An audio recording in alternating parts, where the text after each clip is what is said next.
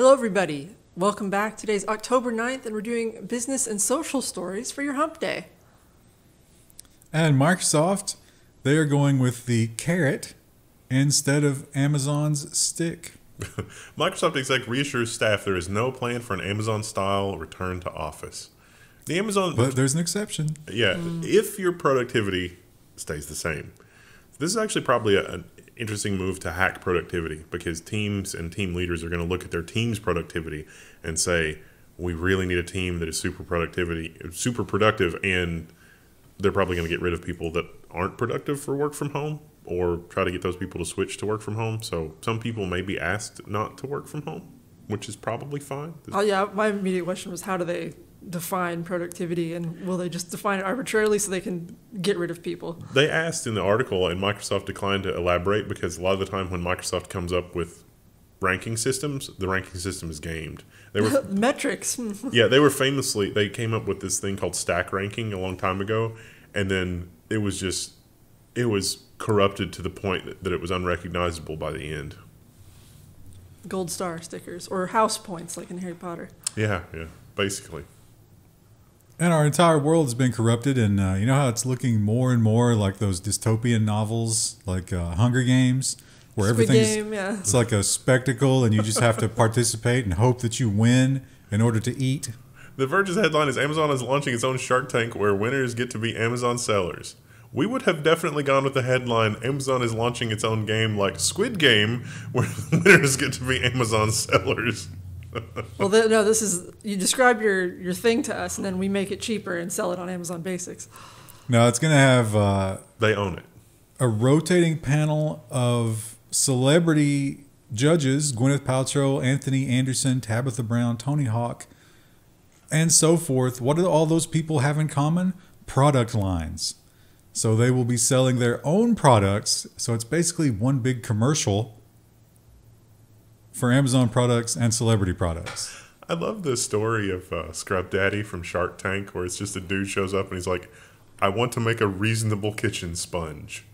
That's all I want in life, is to just make a reasonable kitchen sponge at a reasonable price that's not from Procter & Gamble or anybody else. And he kind of had a hard time on Shark Tank, but he did it. And like Scrub Daddy, it's like, holy shit. Scrub Daddy in our sink. Yeah. So it's just like, I just want to make a reasonable, it's like, my life is about the reasonable kitchen sponge. I'm amazed that Gwyneth Paltrow's on that panel, because she's kind of like known to, go for the really expensive, like, things that don't make sense. Yeah, and so it's like, I'm surprised she would combo with Amazon. It probably feels a little basic for her.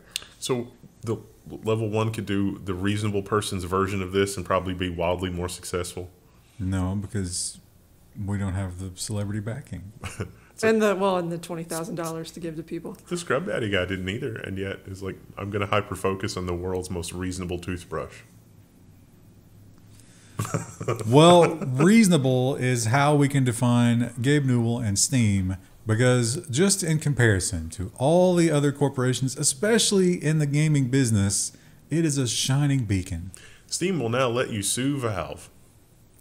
This is a follow-up to what we talked about last week, where it was a change in the subscriber agreement. Valve found that when arbitration happened, going through an arbitration company, it's maybe a little too easy. Valve wants an actual lawsuit now, which is a taller hill to climb for individuals that feel that they have been wronged. But the Uber story. Yeah. That also keeps them from playing games with, you agreeing not to do things like that. So I think it's a positive overall. It probably protects them to some degree, but also, Crystal, we forgot to let you... about TechCrunch. You can do it. Well, good news, everyone. It was another TechCrunch article. Another one, yeah. Raspberry Pi launches a camera module for vision-based AI applications. Because it turns out a lot of people are buying a lot of Raspberry Pis for basic AF vision applications. This little camera will do some of the AI workload outside of the other hardware, which is going to be limited on a Raspberry Pi. So if you want if you want to do your own version of the Ray-Ban smart glasses, you don't got to buy the Ray-Ban smart glasses. You can roll your own. All right, Krista. All right, so I like the bold color.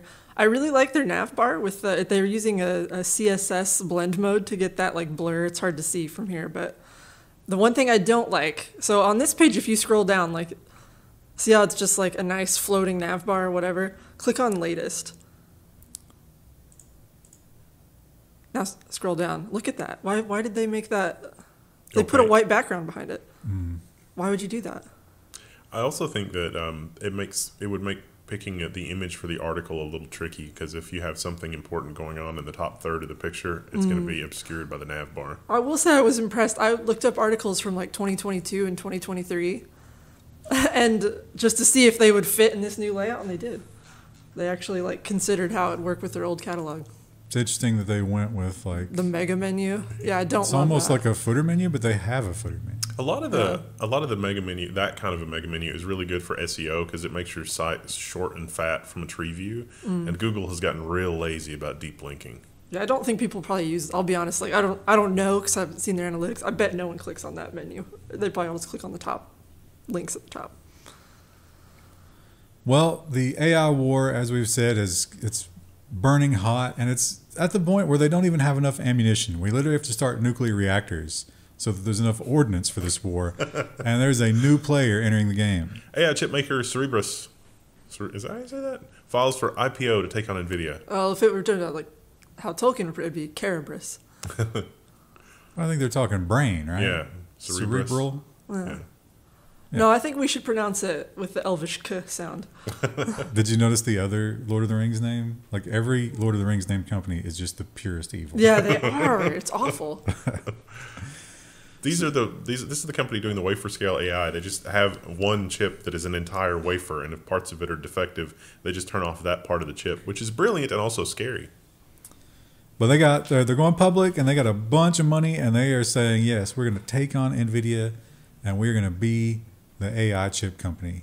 It's a bold strategy to be a more cost-effective part. Is like you just make everything in a giant wafer, and it doesn't matter that there's going to be defects on the wafer. It's just they figure out which parts of the wafer are defective, and they just turn them off. But they don't bother trying to slice it up or bin it, or it's just like, this is the wafer. This is what you get.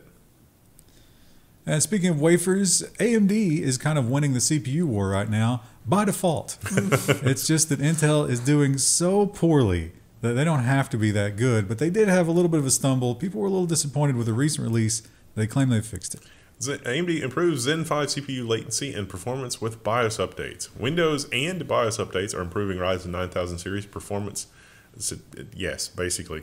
Although, I don't think AMD is ever going to recover from the Zen 5 launch, but Zen 5 at launch is worse than Zen 5 just a month or two later. Like Zen 5 now is reasonable. But if you can still get Zen 4 parts on fire sale, the Zen 4 parts are still the better deal. Freaky. And if you are in the Carolinas, you're probably not watching this Sorry. because you might have no power. But if you do have power, you definitely don't have internet access, except you might because of this company, and that is a beautiful PR move. And they've got some more good news for you. Starlink surpasses 4 million subscribers, cementing dominance in the satellite market.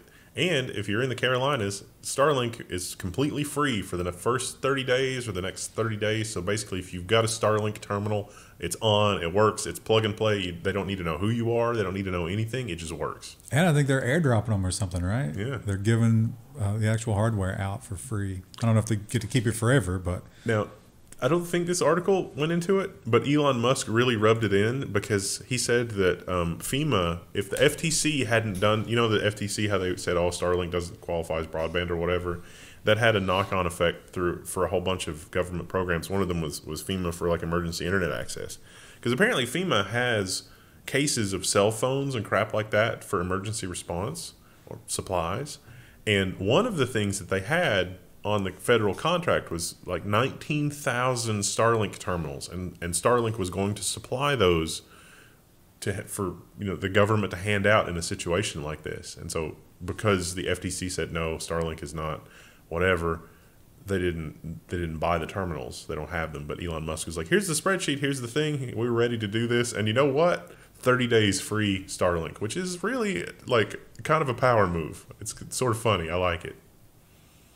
Heartbreakingly, they might last that long before they can get anywhere near back to normal. Yeah. Oh, it's going to be longer than 30 days. Well, it might be 30 days before they have power Yeah.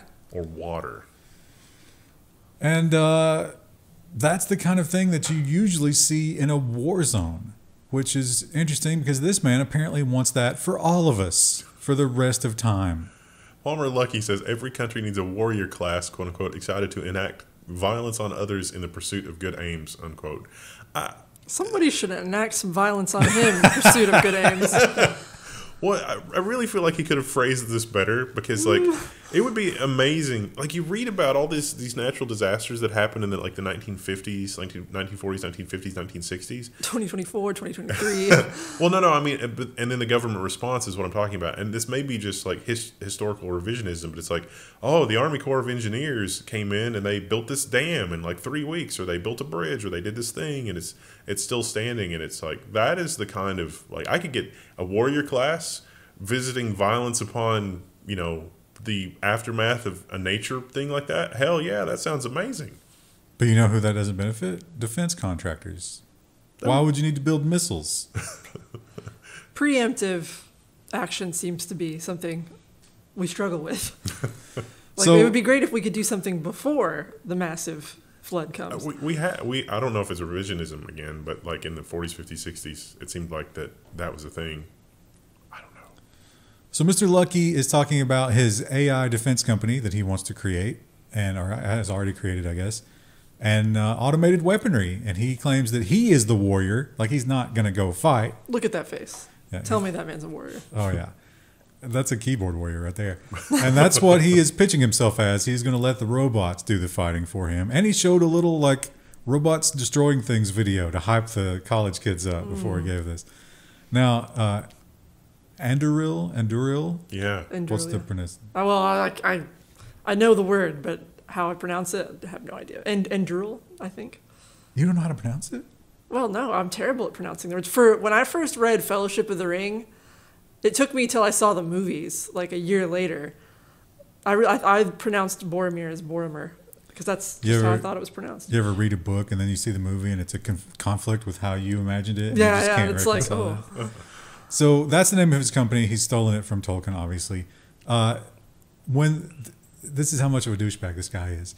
For giving the speech, the other guy was like, hey, look, we got you this like super limited first edition whatever Lord of the Rings book set. And he was like, nah, I can't put that on my motorcycle. I don't want it. Sometimes you just need to enact violence on others for good aims. Well, be careful about him because he's got like defensive drones probably. When you were talking about the pronunciation, it reminded me of the story of Brent Spiner thought that his character on Star Trek should be pronounced Data. And then he heard Patrick Stewart do a read, and it was like, oh, yes, Lieutenant Commander Data. And then he was like, nope, yep, it's Data. I've changed it now. I don't like it when people refer to data in the plural. Do you like that? Datum? No, they just the word data, but then they reference it in the plural. Oh. These data have done this. Yeah, That doesn't seem right. but they do it in news articles. I don't know if it's These correct. data? That can't be right. Sounds like some crazy harebrained Oxford thing. It's an engagement challenge. Do you use data in the plural like that? It's like just because they came up with the comma doesn't mean their other ideas are good. How else would you... They would just say this data regardless. That's interesting. That's an interesting linguistic query. Well, this is not interesting. It's disgusting, and it just is a trend that we see that it keeps going and going, and eventually I suspect that it will be you will own nothing. Mazda's $10 subscription for remote start sparks backlash after killing open source option. And this is also, something that Louis Rossmann was correctly pointing out the insanity of, because remote start, you could just hit a remote on your, like, it doesn't need an API. It doesn't need the cloud. You don't need, just stop. It's like putting the cloud in a toaster. It's like, oh, your cloud's toaster connected. So the one on the fob, they got rid of that. Like just the proximity one? Gone. No, it's gone. And you must do it through the app, and you must pay $120 a year for that privilege. And they did a DMCA takedown of the dude that figured out how to just call the car and be like, hey, turn on. Okay. Sometimes you must enact violence. That's such a good quote. I'm going to be saying that all the time now. And North Carolina, poor North Carolina, man, they got wrecked. So did South Carolina. And you find out where all the little hotspots are of things that we need as nature destroys them. Helene took out a North Carolina town the entire tech world relies on. They're talking about pure quartz crucibles, which are useful for creating ultra-pure silicon ingots, which is what the modern world depends on. And basically all of it comes from this one little town. And it would take a couple of years to replace them. They had some flooding. Don't know how bad it is, but they're going to be offline for a month or two. But they're probably going to come back online much faster than the surrounding territories because there's a considerable interest among big tech to get that back online. Again, wouldn't this be a fun exercise for the Department of Defense? Just like, hey, let's go get this thing back online as soon as possible. Mobilize everything and make sure it works. That seems reasonable. Let's test our contingency plans. No.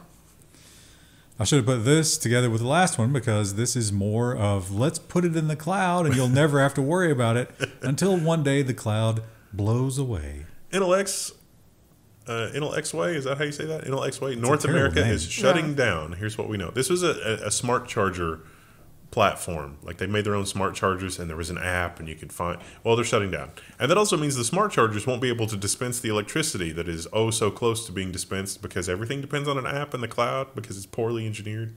Well, it will still charge, but you won't be able to change any of the settings. One guy commented, he was like, hey, I live in a condo and I don't have enough power draw because of the building. So I actually had to cut down the power that came out of mine, which was fine. I could do that. It gave you the control over that. Now I won't be able to. So I won't be able to ever charge my car and make toast at the same time. Oops. So this is, they're leaving the country because in every other place they sell power and EV chargers, which lets them make money on the back end. But in America, they don't have power to sell. So they're just like, we're done. What if they could sell a subscription to the app? I think they still can't make money. This was also one of the few government-approved home chargers to get the rebates and stuff. Yeah. So the government was literally like, you should get this one. This is the one to get. And everybody got it. And now it's down to basic. Some enterprising entrepreneur in Taiwan is going to make a non-idiocy conversion kit for those, and it's just going to solve all the problems. Well, there's already another company that in the story they were like, hey, we can just come over and do the conversion. Just call us. We'll do the story about that reasonable person being reasonable with these unreasonable chargers in the future. Speaking of unreasonable. Behind OpenAI's audacious plan to make AI flow like electricity. I didn't even register that was wrong until you corrected it. I was like, oh, right. So Sam Altman's at it again. He's making the U.S. government nervous because he's taking a lot of money from Middle Eastern countries and businessmen. But he really, really wants to build that $1 trillion data center. Now, for this, he's scaled back a little bit, but I assure you, he has not scaled back. He's only scaled back in what he's saying, not what he's thinking. And they really, really want to build and control all of the software and the platform and everything so that you can just delegate all of your stuff to AI. So those data centers would be in the Middle East, where the power would be. In the line city. Meow. Yeah. And they would be, making big decisions clearly about our world too. And so that's something to worry about. But, he's a global citizen. He doesn't consider himself a citizen of any country. That's a pleb thing. He's not wrong when he says that if this is done correctly, it will benefit all mankind. But I would really, really want to emphasize the if done correctly. Which, if we look at where OpenAI is going in terms of we're not a nonprofit anymore, we're totally for profit, and we're giving him a piece of it. Yeah. Maybe not. And this is a trend that we've been seeing more and more and more of, and we got 2 this week. Google's AI search summaries officially have ads. So if you ask Google for something, it's like, oh, I've got these matching products. Would you like some Arm & Hammer? I really have a lot of Unilever products this week that I think you'll be interested in. Well, you've said Unilever. It's probably we're going to get ads for that on this video. Well, if not this video, you're going to get them somewhere. More ads are coming to Amazon Prime Video. The executive here, you should read this, and your skin will crawl at the lizard speak. This is not Jennifer Salk? Yeah, this is not the same species at all. It's just like, we just wanted to gently introduce people to the platform with a low amount of ads so that they would get used to ads in the first place. But now, yes, there's going to be more ads and they're going to have to pay for it because what do you expect? Line's got to go up. You know how much money we spent on Rings of Power? We are not getting our investment back on that. There's also a quote in there, and it's just like, we were really surprised that there was no churn when we put the ads in there. The plebs just tolerated it. So, of course, we'll be adding more. I assume... I guess I never think to like, I would never get a Prime subscription for a show. No, I never look at it. Yeah. I've actually like magic hard drived something before without realizing that it was on Amazon Prime. It's like, I don't really want to watch it on there. One of my something that I started doing the last couple of months is the estate bot that watches for things now also watches for DVDs. I got the complete, there's like this amazing edition of the complete Babylon 5 that was like the signature edition, and I got it for $8. I have a bunch of DVDs in my bag over there. Most of the estate sales have like records and stuff, though. So the golden age of that is probably another 5 or 10 years. And Apple is making some new rules that shockingly hurt competitors and don't apply to Apple apps. Have we heard that one ever before? The headline is, did Apple just kill social apps? And this is a practice that is abused. What they're talking about is you have your contact list in your Apple phone. And your contact list in your Apple phone can be a source for applications to figure out who that you know that also uses the application. So assume that you have like Netflix or something like that, and it's like you want to watch together on Netflix. Netflix could go through your contact list and say, "Oh, hey, these 7 people also have Netflix. Would you like to try to watch together the new Netflix release?" And Spotify does that too. Yeah, Netflix doesn't do this, so I didn't know what actually worked like this that's modern. But so like Spotify or whatever.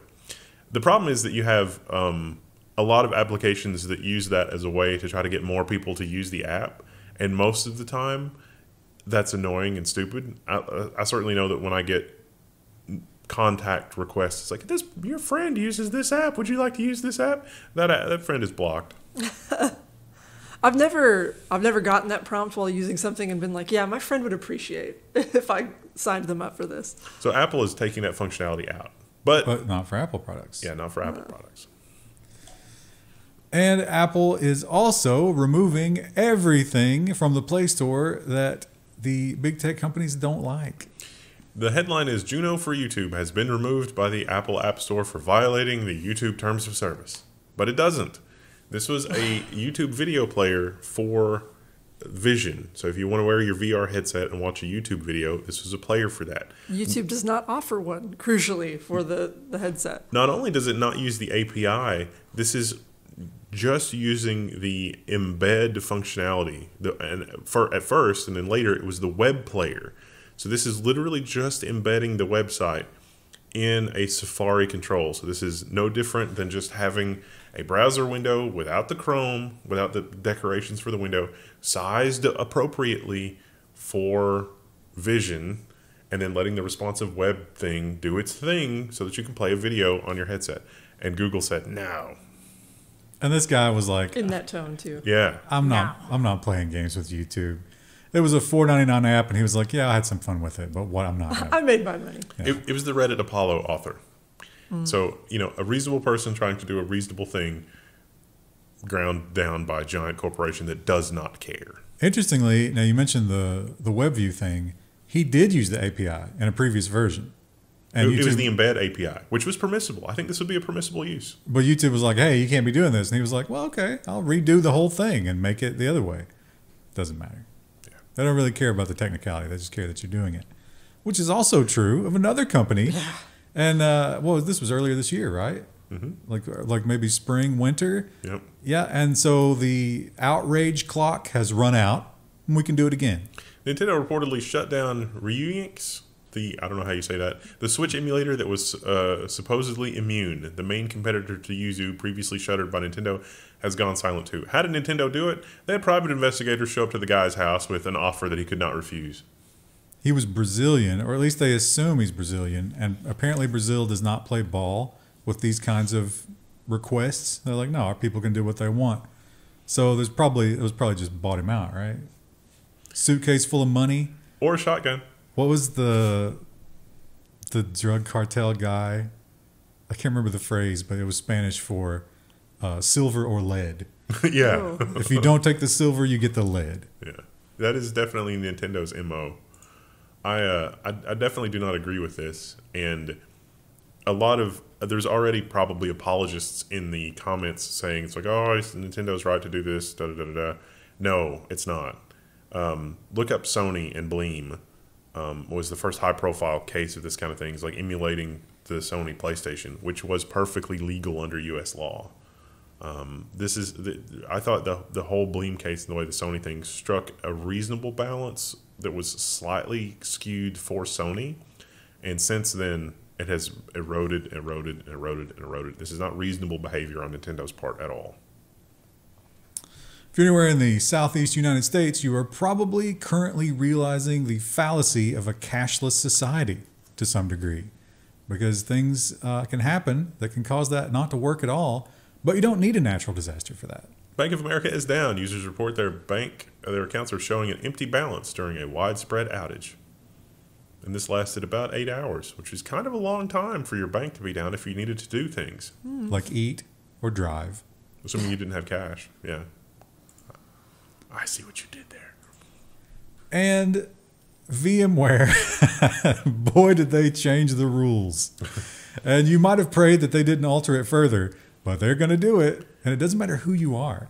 AT&T claims VMware by Broadcom offered a 1,050% raise in the amount of money that they were asking to manage their VMware licenses. AT&T was they had their response included in this, and it was very polite considering the amount. I like how it's like, we consider this is not how we expect our partners to behave. Yeah. It was very polite. Go fuck yourself. At this point, I have to wonder, with the Broadcom VMware acquisition, if they looked at this when they were looking for the acquisition, was this the plan all along, or was the plan to turn up the fees, I don't know, 100%, double them, and enough people are jumping ship that they're saying, oh, we need to put a lid on this sooner rather than later, and they're going for the 1,000% route? It didn't work before, but it might work this time. Now, what's AT&T going to do? Go somewhere else? Because Broadcom announced this in 2023, and AT&T said, we started looking at alternatives, but we estimated it would cost us $23 million just to get started for that transition. And now that makes perfect sense, because it's going to be cheaper than this insanity. So they found the number that would make them walk away. And Ubisoft, now do you say Ubisoft or Ubisoft? I like Ubisoft better, but I thought it was Ubisoft. I thought it was Ubisoft as well, but I actually don't know. Engagement challenge. Which one do you say? It's going to be hard for you to do that in text, huh? But they have also found how to drive away their entire customer base and destroy their stock price. Ubisoft investors push for company sale as its shares hit a decade low. I hadn't even heard of the Star Wars Outlaws game. Apparently no one did. Yeah. This was one of their, no pre-orders, no sales, and no one's playing it on Steam. Do you think how much of that is people don't trust Ubisoft and how much of that is people are just worn out with Star Wars? Equal points, I would say. Yeah. Also, they've got that Assassin's Creed game. They've delayed it because they're afraid that the same stink is going to be on that. So now they got nothing for the rest of the year. There's also an aspect of this that I think is there is a concerted effort to make Ubisoft look way worse than it is in order to drive down the share price, in order to make them an acquisition target, I suspect. Well, their share price was under $2. So Ubisoft has historically had a lot of hilariously stupid missteps handling them. They pointed out that they're the most hated gaming company. They really, Yeah, I'm struggling to think of one that I've heard people cry about more. They prefer the Broadcom model, where they have a beloved intellectual property where they just crap all over it. They were also famously the ones earlier in the year that came out with the headline that gamers need to get comfortable not owning their games. Yeah, that's unfortunate. Was it them who also made the comment when Baldur's Gate came out that they were like, this is unreasonable to expect a game this good? I can't remember if that was them or if it was someone else, but it was funny. And prophetically, it does seem like people are very comfortable not owning Ubisoft games at this point. I celebrate it. In stark contrast, once again, we look at Valve, who is not doing the worst possible thing, but actually maybe making the world a slightly better place for gamers. The Arch Linux team is now working directly with Valve. SteamOS and Arch should both benefit greatly. Notably not publicly traded. There really wasn't a lot to this. Valve didn't say anything. This was just an announcement from Arch. They were like, hey, we're working a little closely. Now, the Steam Deck famously has a lot of stuff derived from Arch Linux. This, in my mind, means that, you know, it looks like Arch Linux is winning the distro wars and may even be the basis of some future Valve Linux operating system that enables gaming on more than just the Steam Deck. It's interesting to point out that because Arch and Linux are completely open source, for real, you know, the real open source, Valve is not, they don't have to give them anything. They put it in the Steam Deck, totally fair. But they chose to try and improve everybody's. What other company would ever do that? Very few anymore. And moving into social media, and this is a bait story for yourself. You put this in the list, and I was like, Ryan did this to bait himself. Well, it makes me angry. Yeah. But it should make you angry as Oh, well. yeah, it makes me angry too, but I knew you'd be the most angry. People are posting fake animal rescues for social media likes, and some of them are linked here, and it is really sad and depressing. Not just likes, but also money. Yeah. They put PayPal links in them. I saw a social media post, I can't remember where it was, maybe Reddit, and there was a mongoose and a cobra in like a little hole together. Don't they fight? And I was like, yeah, they were fighting. And I was like, how did that happen? And the comments were like, they staged this. Oh. Somebody just was doing Fight Club. Well, that's like when you see, the animal rescue, and it's just... Meanwhile, why is there a camera on? Alaska has we'll have the nonsense story at the end of the week about the bear fight. So cats, number one, but number two you would think would be puppies, right? No, number two is monkeys.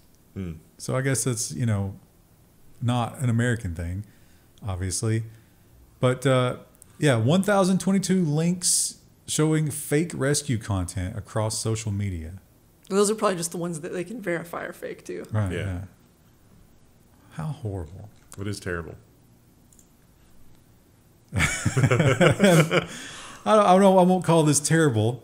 It's a sign of the times for sure. Well, she's getting her money. You can't argue, right? Yeah. You can't be mad at the girl. A podcast called Talk Tua becomes the third most popular podcast on Spotify in the U.S. after the Joe Rogan Experience and the Tucker Carlson Show, which is incredible. She's making use of that 15 minutes. Sponsored, I guess one of the Paul brothers has a podcast network, so he's behind this. He's producing this. But it's popular. People like it. They've had some big celebrity guests, too.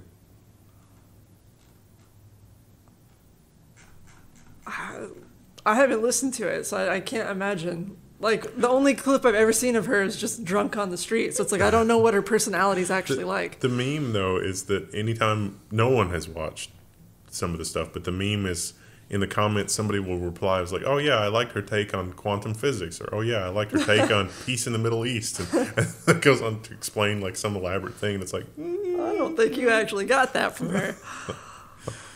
Well, you know what? I wish you luck. That is amazing. It's great. Get your money. It's also sad in a way for society in that like us, she's a real person and there's not a lot different. But I feel like that the element, funding her and doing all this other kind of stuff is more manufactured, is more on the side of the animal suffering for likes side than the real thing. But like people are like, oh, they latch onto realism. People like realism. But then it's like, oh, the realism has to be packaged and we can't just... That's actually a thing they've noticed as a marketing trend. They say it's getting more difficult to market to Gen Z and millennials because like we see authenticity as valuable, but when they try to package it up, it becomes inauthentic. Yeah. Meaning that she could have just said, I'm doing this thing around my kitchen table and maybe has... but then she doesn't have the cool neon sign. So. We got a green screen. Yeah. We got a bunch of lights. But we are around a kitchen table, which is This is hilarious. this is a kitchen table, and also we have day jobs. So Everything you just said is why police body cams are the ultimate form of entertainment. It's Yeah. pure reality. It's terrifying, but it's entertaining. And Meta, I'm so tired of these stories. I mean, it's just Yeah. the same thing over and over. Meta's been hit with a new author copyright lawsuit over AI training. The lawyers are trying to find a hole in Meta's defenses. why Meta, not OpenAI or one of the others? Because this guy was able to prove somehow that his book was in there. In Meta's Or more in than particular, he yeah. had several books, actually. Or he thinks he can. And Reddit. Boy, Reddit. They tasted the reality earlier in the year, and they didn't like it. And they're making sure that's never going to happen again. Reddit is making site-wide protests basically impossible by limiting controls that moderators have. Basically, you can't flip your subreddit from public to private anymore. It's harder to mark things as not safe for work if typically you don't have not safe for work content, etc., etc. Reddit must control the flow of information, and you mean nothing. Even it's your community. It's not. It's Reddit's community. It's publicly traded now, so they have to protect the shareholders. Not only publicly traded, but owned by huge conglomerate media Dissent company. will not be tolerated. We got to protect our investment. And it's also the source of all human knowledge for AI, right? So It seems like it because I know I have to put Reddit at the end of a lot of my searches anymore. we're still doing this. We're still doing this in 2024. And Nintendo not just going after the emulators. Now, this is interesting because every headline I saw here acted like this was a new thing, but it's not. They've done this before. There is a new aspect. Nintendo is now going after YouTube accounts which show its games being emulated. Not just emulated. The headline is someone had a thumbnail and B-roll but didn't mention it at all, and it looked like the title screen. It could have been a background, and Nintendo was like, nope. And it had been up for 3 years, and Deleted. Nintendo was just like, nope, deleted. So this is a specific Retro Game Core YouTube channel. He is saying that they are, like you say, striking old videos and basically just trying to destroy him. And so now he's announced that he will not do anything related to Nintendo from now on, which is a win for Nintendo. I'm baffled by the strategy behind Nintendo. Just like, don't talk about our games. Yeah, Like, it's weird, It's right? weird, yeah. Because, like, let's look back at Star Wars Outlaw. Nobody knows about Star Wars Outlaw. It's the death sentence for a game. But not only will we not talk about them, we will actively talk about how Nintendo should not be supported and should face the corporate death penalty due to lack of revenue. Yeah. I mean, Nintendo has some great IPs that make some great games. And I actually own a Nintendo Switch somewhere in a drawer, but I'm never going to give them $1 again. Yeah. I mean, well, unless they, they buy Valve Yeah. when Gaben dies. I think also when you have intellectual property that is this iconic in culture, you have to give the people that are excited about it a little bit of leeway, and they haven't, and that's disappointing. It's corporate ownership of our stories. But that's the other thing they do. It's interesting because, like with the Star Wars stuff, they have what they refer to as the access pigs, which are influencers and YouTubers, unlike this guy, who will only ever say exactly what they know the company wants them to say because they get access. That has to be disclosed under law, and yet it often is not. Well, I mean, in terms of like Nintendo intellectual property, I mean, I own. Is it licensed or is it sold? If it's sold, I have at least 5 or 6 copies of the various Final Fantasy games, and 2 or 3 copies of basically all the other Nintendo games that I enjoy. That's Sony, though. Right? Or no, it's Square. Well, I mean, they were implemented on Nintendo's platform. And so, like, I want to take those bits and enjoy them wherever. Is the requirement that I have to have a full, Super Nintendo in there somewhere? Yes. Or can I ship a Theseus to Super Nintendo? Like, parts of it die, I replace the parts that died with parts that are compatible. If you take it apart and that sticker is broken, that's terrorism. That's what Nintendo believes, You're yes. terrorizing Nintendo. I think you're right that that's what Nintendo believes, but I own this cartridge, therefore I own this bitstream, and I have rights to run the ROM just the one copy. That's where we should be with property rights. That's Just- property rights are important in America, supposedly. Just using the word ROM, that's a strike. Yeah. Property rights are important if you're a corporation. And if it's a licensed, it seems like my rights under the license would be even more in this kind of a scenario to format shift and do everything else. It's like you can time shift and format shift with a VCR. This is like that for a video game. All right. You've wasted however many times. 40 minutes. 40 minutes. Good for us. We tried. We'll see you guys on Friday with a big dose of nonsense. Bye.